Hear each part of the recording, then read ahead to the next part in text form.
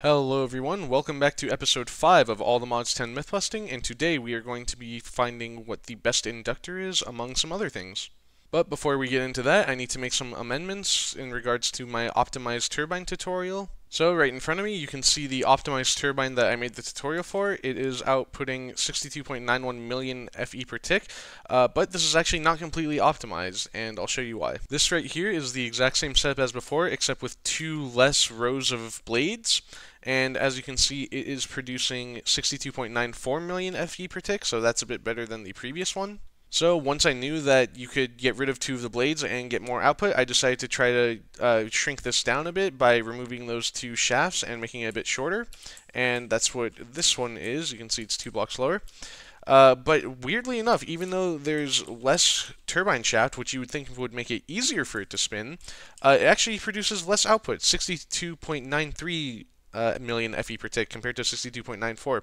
And you can see the RPM is also a tiny bit less as well. And I have no idea why that is.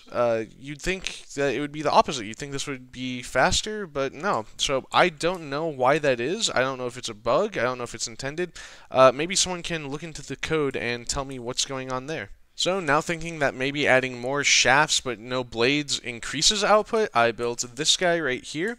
You can see the same number of blades as this one and that one, but 2 blocks taller, so 2 blocks more of shaft. But if we check, you can see it is producing the same FE per tick roughly, but the RPM is actually 0.01 lower than this one over here. So yeah, so it seems like maybe there's just some teeny tiny little sweet spot middle ground. But yeah, again, you would think based on a physics perspective that getting rid of the shaft would allow it to spin faster because less things to spin, but yeah, don't know what's happening there. Basically the gist of it, that one's technically the best, this one's technically the worst, this one's technically the second best, but I think I'm going to make a tutorial on this one because it is far smaller than the other ones and only sacrifices a tiny percentage of output per tick. And now I need to immediately correct myself because as I just finished recording that last segment, I stumbled upon this design right here. So this one is 1 block even shorter than that small one over there, but it produces the exact same amount of FE per tick. So yeah, I think I'm actually going to make a tutorial on this one. It's the smallest and you only lose 0.01 million FE per tick, which I think is justified for how much smaller it is. There was one more design I tested, which is this one right here. So really all it is just doubling the amount of insanite blocks. So instead of 16 insanite blocks, we have 32 insanite blocks. And you can see it does actually produce more. So instead of spinning at 1800 RPM, we are at 900 RPM, and as you can see here, you want your rotors to be either at 900 or 1800 RPM. And it does produce a tiny bit more million FE per tick, so 63.01 million FE per tick compared to 62.94 million or 62.93 million. But Insanite is very expensive, and I don't think it's worth doubling the amount of Insanite you need to get, as well as the space required. So yeah, so I don't think I'm going to make a tutorial on this one. I think I'm going to make a tutorial on the one I said earlier. But if you do want to build this one, if you have an excess of Insanite and you don't care about space efficiency, then literally all you have to do is, once the tutorial for that one comes out, just expand it up by a couple blocks so that you can fit 32 blocks in instead of 16.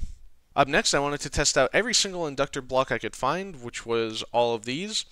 So yep, some of these are from vanilla Minecraft, some of them are modded, but every single one of these blocks here can be used as an inductor within the turbine.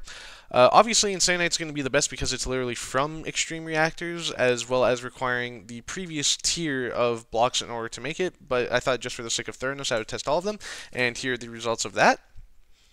So as you can see, like I said, Insanite comes out on top by quite a gigantic margin. And the only other really important thing to note here is that copper is, again, the worst, just like in the reactor, because if it rusts, then the turbine will completely shut down, and you'll have to kind of dig inside to find which block of copper rusted, and you also cannot use wax blocks of copper because they don't work as an inductor. So yep, Mod Maker, if you're watching this, I highly recommend making it able so that if you wax copper, then you can still use it, or just make it so that weathered copper or oxidized copper can still be used but at a lower efficiency. So the final thing I wanted to address in this video is this comment by King Ali 555, and he wants to know what the biggest turbine he can make is and how much energy he can pump out of it. So I made this giant thing over here. So this is the biggest turbine you can make. It is 32 by 32 by 32. If you try to make it any bigger, the blocks won't kind of morph into the turbine. And if you right click on the turbine controller, it will tell you that the maximum size for a turbine is 32 by 32 by 32. So yep, this is the maximum you can make it. But unfortunately, this does not increase your power output at all. So the maximum it can spin is at the usual 1800 RPM, because the flow rate can only be as high as 2,000 millibuckets per tick. So if you could make this higher, then maybe this could be the optimal turbine. Maybe you could pump out way more FE per tick. But currently, as is, there's really no reason to build a turbine this size when it produces the exact same output as one of these turbines of a much, much smaller size. And finally, even though he didn't directly ask for it, I figured that I would test what the biggest actual reactor you can make is. So I built this big guy right here. And the dimensions are 32 by 48 by 32, so 32 in the XZ direction and then 48 in the Y direction. And you can see that it is producing about 22 million FE per tick, which is pretty pathetic. I mean, those tiny turbines were producing almost 63 million FE per tick, and they were way smaller. So, yep, really no reason to build a reactor like this. The only reason maybe you would ever want to is so that you could produce a ton of steam for your turbines. But I would imagine this would produce enough steam for like 1,000 turbines, so I don't know, if you need 1,000 turbines producing 63 million FE per tick, then maybe you got bigger fish to fry than making this reactor. But yeah, I think that's going to end today's video. I hope you liked it, and I'll see you guys next time.